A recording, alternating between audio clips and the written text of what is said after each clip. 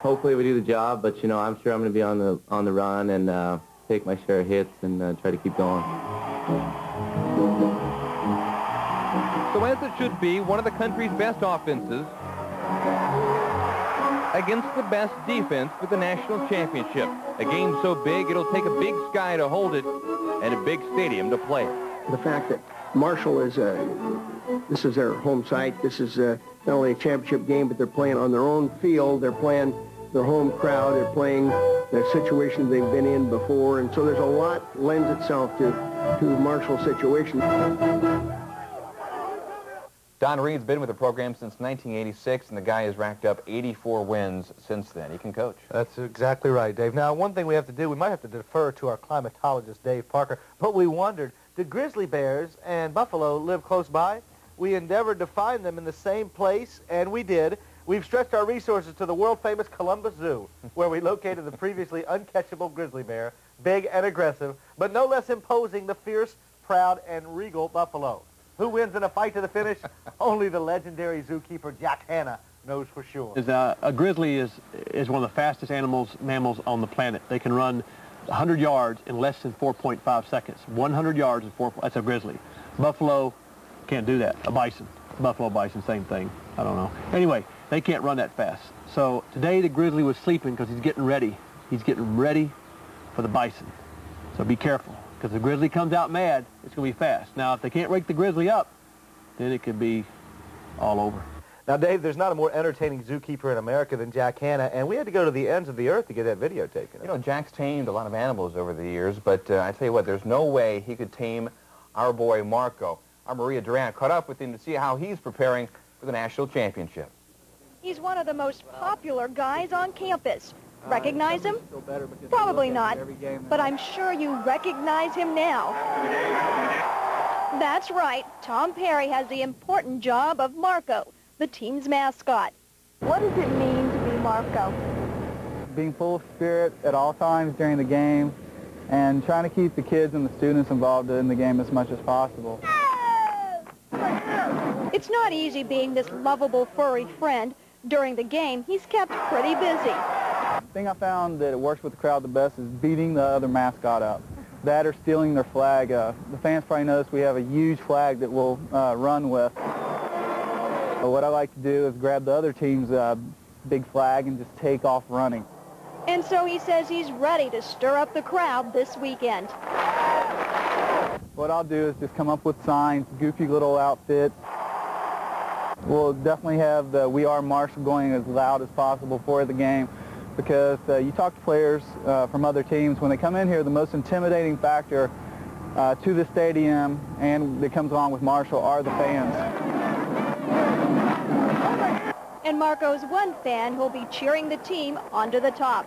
For Mission Countdown, Maria Durant. All right, thanks, Maria. And you know, Keith, it wasn't too long ago when they had the real buffalo in the sideline. That's right. I remember in the early 70s that broke away from the handlers, and they had to tie some ropes to get him back in hand. But we're going to take a break first, and when we come back, we'll have the signs of the times as the area gets decorated for Saturday. And we'll get the shirt off your back, well, at least the shirt that may be on your back. If the herd wins, Mission Countdown continues.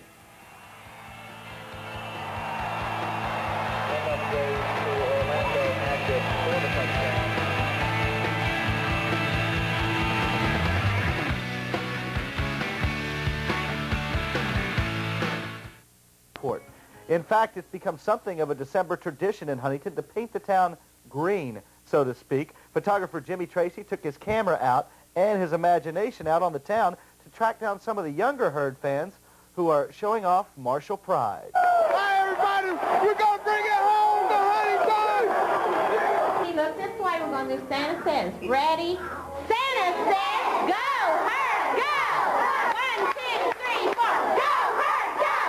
1, 2, 3, 4, go, herd, go, herd! 1, 2, 3, 4, go, herd, go, herd! We have a sense of community pride here at Meadows, and we're proud to support Marshall.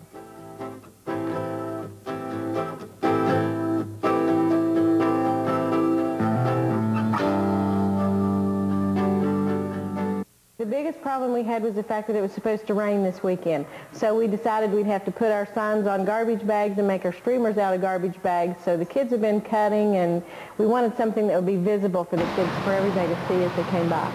Go Marshall! I love the herd! They've been working for 2 or 3 days on this, so they've gotten out a little bit of schoolwork. They're happy with it.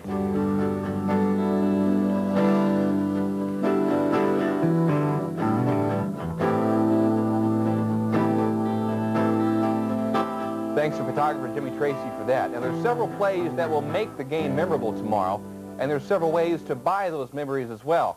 Alan Cohen has that story.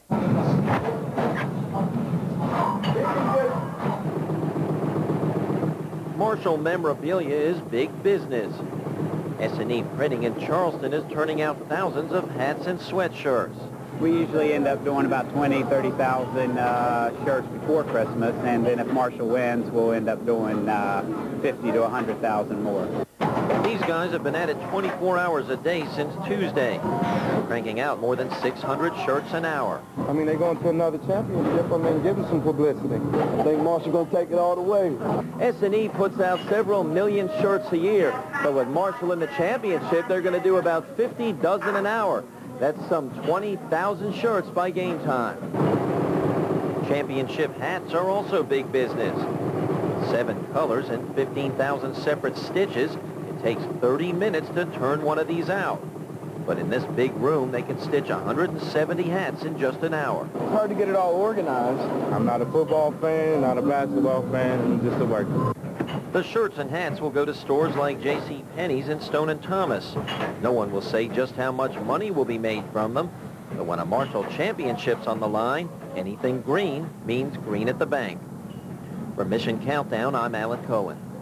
All right, thank you, Alan. Dave, we're T-minus a few minutes now and counting. We're starting to wind this thing down. Liftoff is almost here for tomorrow's championship ball game. We'll be back to wrap up Mission Countdown when we come back. Field goal try ever from 22 yards. Merritt, yeah! Can you believe it?